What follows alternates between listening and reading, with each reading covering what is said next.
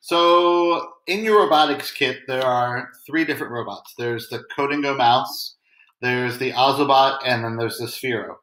What I'm going to talk about first today is the Code and Go mouse in your robotics box. So this one is really easy to use. It gets people to start understanding the computational thinking of sequencing.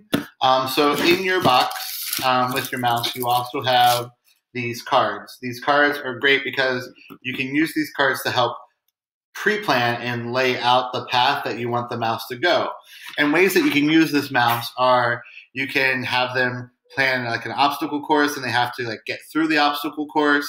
So you create it or they can create it. Then they can lay down the cards next to the obstacle course and they can plan out their route. And one of the great things is that it gets them thinking in the spatial world of three dimensions, how to go through and make step-by-step progress into the final outcome. And that's what we call an algorithm. Algorithms are really important in coding. Algorithms help us actually have a series of events that lead to a final outcome. And that's what this gets you started to thinking in the whole idea of computer science and computational thinking is laying out that algorithm. Then one of the cool things is then they can debug. So that means they can go through and look and see the sequence and figure out if there's something wrong with it. You can have someone else do that. You can do that for your child or for your client, whatever role you're playing here. It's something that you could do on a virtual support where you could have them see a maze and they can have the cards here and plan out their route. And then you guys can talk about what algorithm is best and why, which ones have to be debugged. So a lot of thought and processing.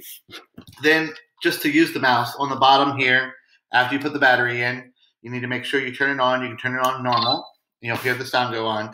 Then all you do is hit the buttons, and this can hold up to like 40 different commands at a time. So you go forward, left, left. Then you hit the green button, and then it should start working. And it should travel the path.